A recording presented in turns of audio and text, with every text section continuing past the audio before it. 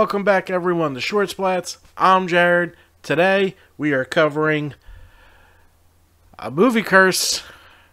What movie is it this week? It is Poltergeist, 1982.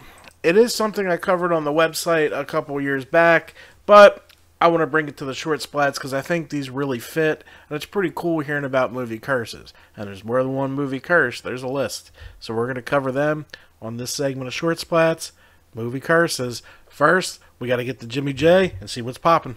Friday the 13th weekend, May 13th and 14th, it is all going down right here on the grounds of the Blairstown Diner. Lauren Marie Taylor, Ron Milkey, Ron Sloan, Debbie Voorhees, Tracy Savage. I mean, we have a lineup of guests coming out for the weekend. And not only are we celebrating Friday the 13th, but we are celebrating 13 Fanboy. And with that being said, we have the lead actress, Haley Greenbauer herself, making her way to Blairstown. This is history in the making, folks. Get your tickets now. F13 Minicon.eventbrite.com. That is F13 Minicon.eventbrite.com.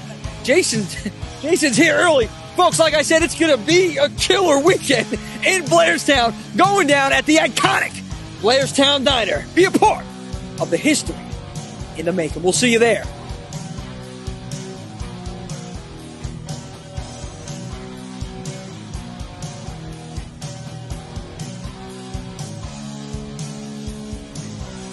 All right, Jimmy J, also Brian, Hard at 85. We have the Friday the 13th Minicon. Going to be a good time. Now, we have some haunts coming open. I know we're a couple months away. May 13th and 14th. Field of Screams. Buy one, get one. Let's go to the video.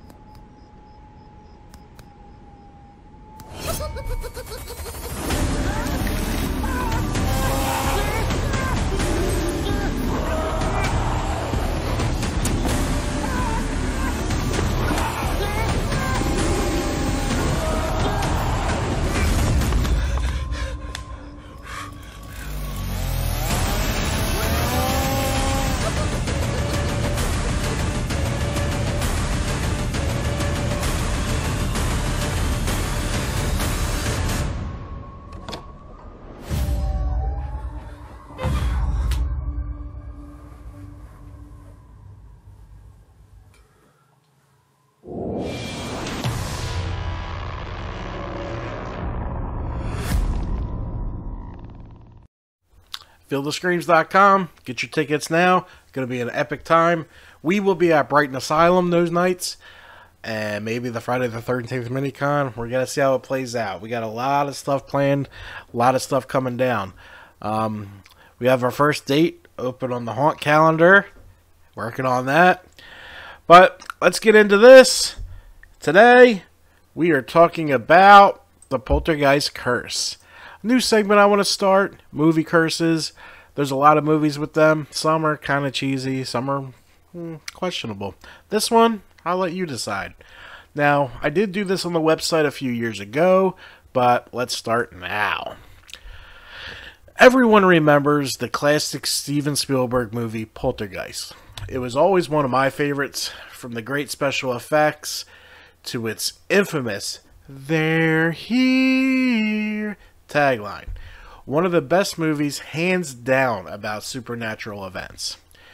Then the schoolyard rumors started.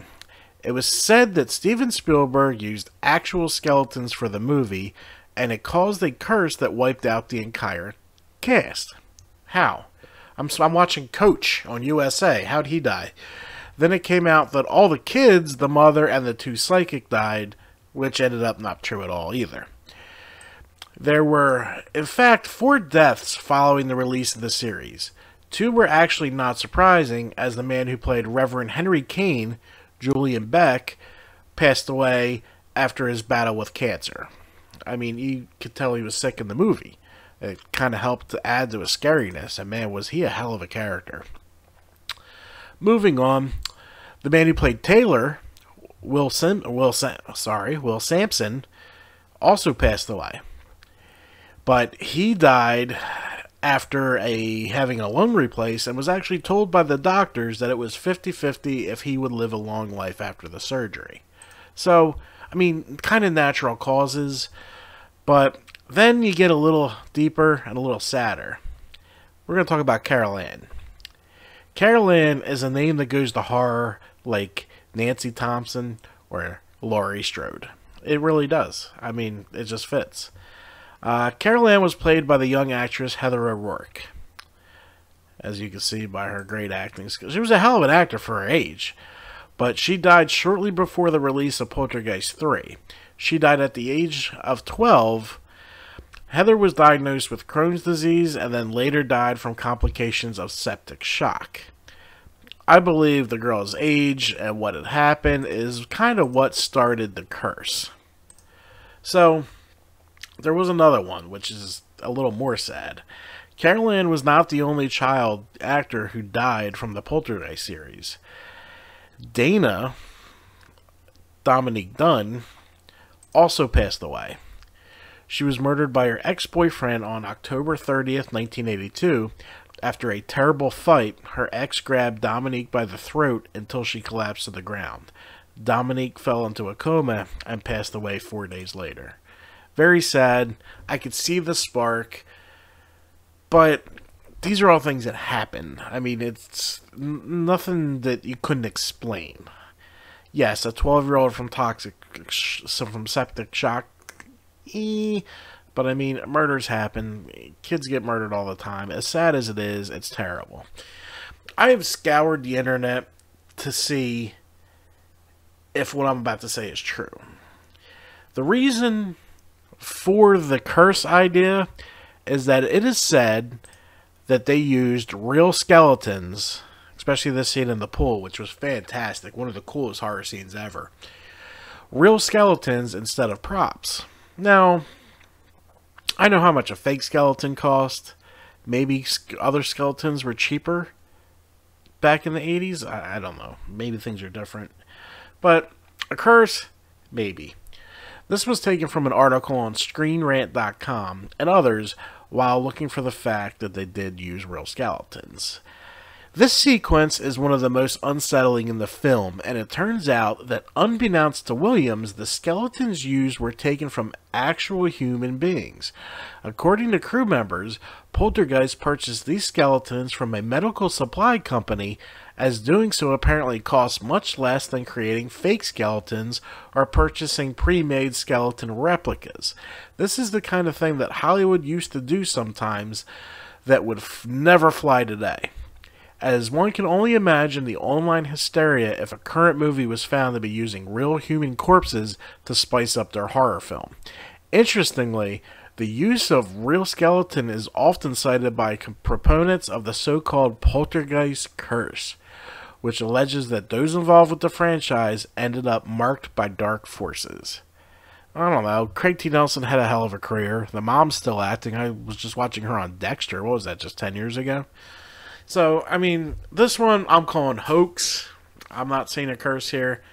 Everything lines up, factual. I'm not seeing anything weird. I wasn't on set, so I can't say that anything crazy happened on set. We do have movies that weird shit has happened on sets, and we'll get to those in the upcoming weeks with some short splats. Well, leave a like, subscribe, check out my new, my new VHS set. Found a price I couldn't refuse, and like the Godfather, I picked that shit up. Well, that's all I got for you today on Short Splats. I'm Jared, and I'm out.